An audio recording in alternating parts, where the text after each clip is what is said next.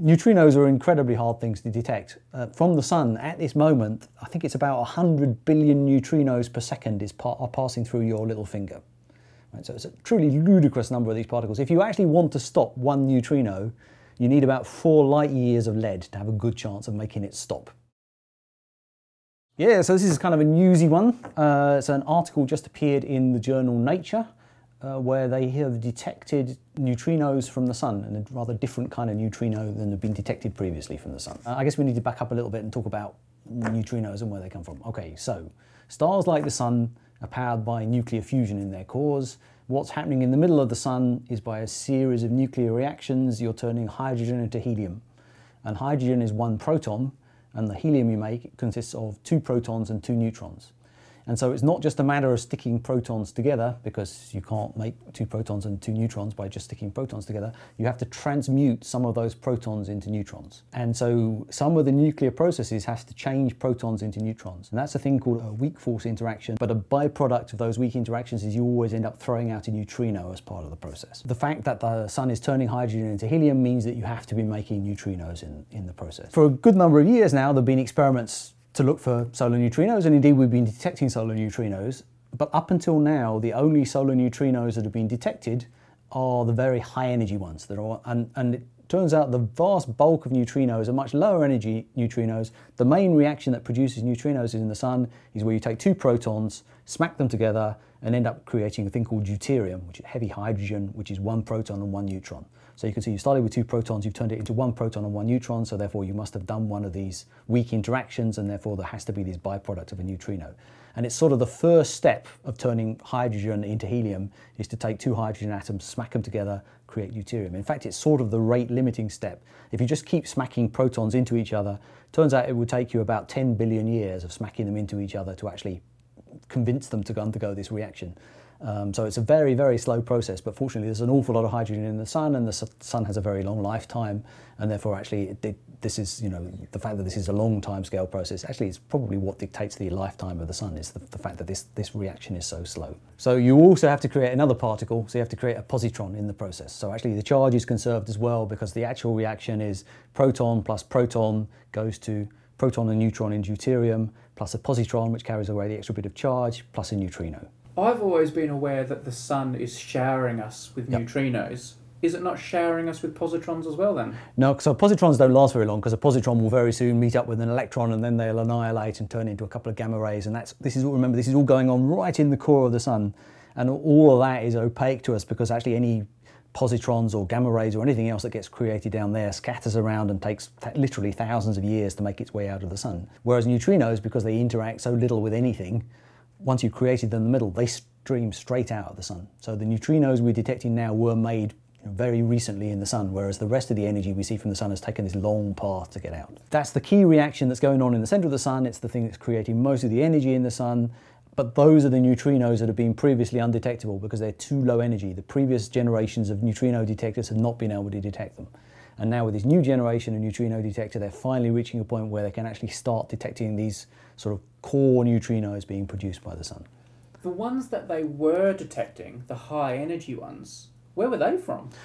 So in addition, I mean, there are lots of reactions. As I say, you have to somehow turn your protons into helium, and there's lots of different channels you can go down to actually make that reaction happen, some of which involve creating, you know, heavier things than helium, which then split up again and so on. So there's quite a complicated set of channels you can go down, and some of those more obscure channels produce very high energy neutrinos. So those are the ones that were being detected before. If you actually want to stop one neutrino, you need about 4 light years of lead to have a good chance of making it stop.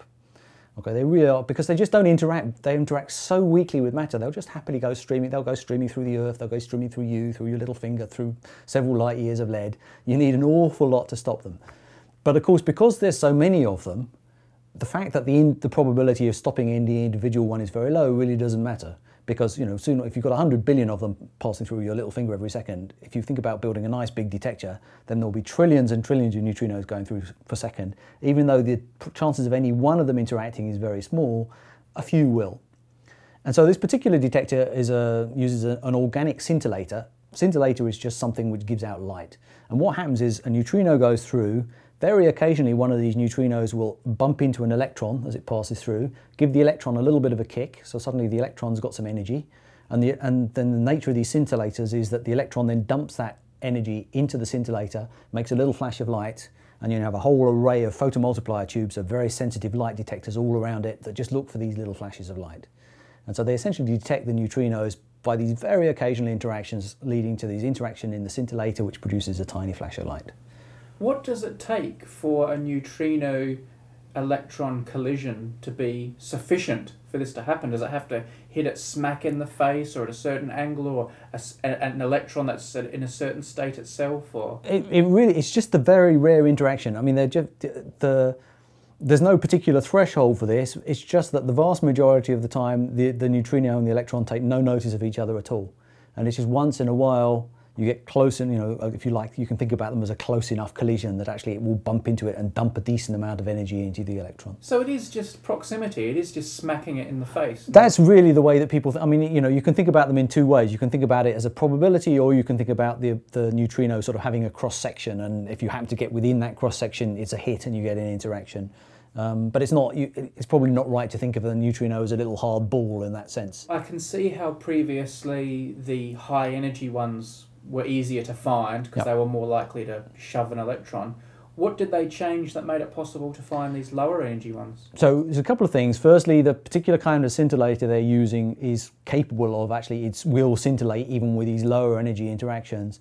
And secondly, they've gone to enormous lengths to push the background down, because as well as these neutrinos creating these little flashes of light, other things can create little flashes of light in your detector as well.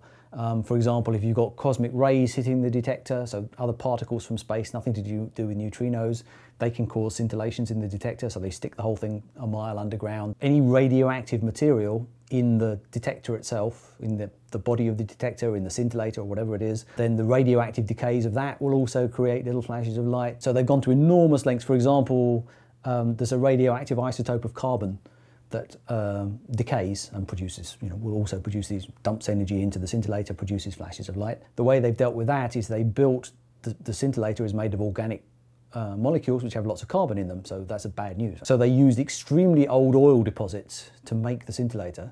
So you get the carbon from very, very old oil deposits where almost all the carbon-14 is already decayed.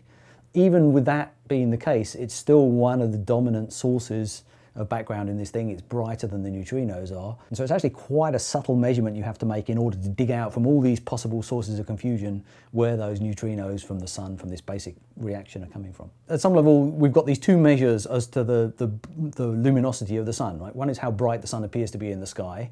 And remember, as I say, it takes tens of thousands of years for that light to actually get to the surface. And the other is the neutrino flux, is telling us how much energy is being produced right now. So at least on that, we can compare the two to see whether the sun's brightness has changed on that 100,000 year timescale by comparing what's going on now in the centre of the sun from what was going on many tens of thousands of years ago. So in that sense, it's a sort of, it is at least a check that the sun's sort of behaving itself on that timescale, which we've never been able to measure before. I guess it would have been a bit of a surprise if we found anything weird that way, and it does turn out that actually the sun seems to behave in more or less the way we'd expected it to behave. So neutrinos are like real-time sun, and light is the sun thousands of years ago. Exactly. So if ever the neutrino flux stops from the sun, then we know that in 30,000 years' time we're going to be in deep trouble. Oh, it's so difficult to detect these. So the way that they tend to be detected is deep underground. So the original experiment, the first one, for example, that was there to detect neutrinos from the sun, was actually a big tank of cleaning fluid, carbon tetrachloride.